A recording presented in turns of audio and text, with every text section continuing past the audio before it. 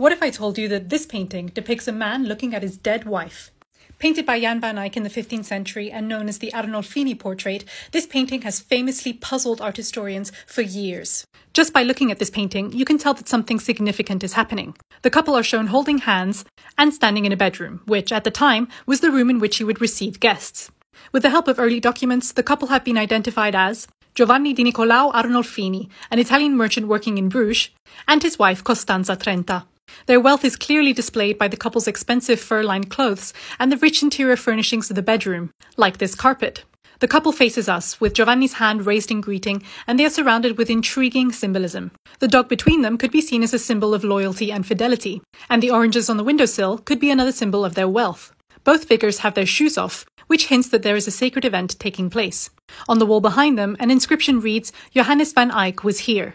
Below, a small mirror reflects the painted scene and reveals an extra two figures entering through the door of the room. The leading figure in blue has been read as a depiction of the artist himself as he paints. The second figure could be a materialization of us, the viewer, thus involving us in the action.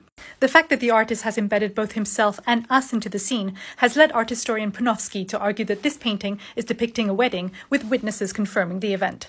Margaret Carroll has suggested something similar, arguing that the painting depicts a couple already married and acts more of a visual legal document. While these theories are perfectly plausible, they still leave us with a lot of unanswered questions. Why is there only one lit candle on the chandelier? Why are the figures wearing their finest winter wear, when fruit blossoming on a tree outside suggests that it is in fact warm? And why do the figures, and in particular Giovanni, look somber, sad, and almost angry? Another theory, proposed by Margaret Coster, provides a solution that is enlightening but eerie.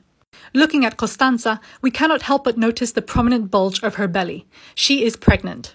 Her protective gesture, and the wooden sculpture behind her depicting Saint Margaret, the patron saint of pregnant women, confirms this.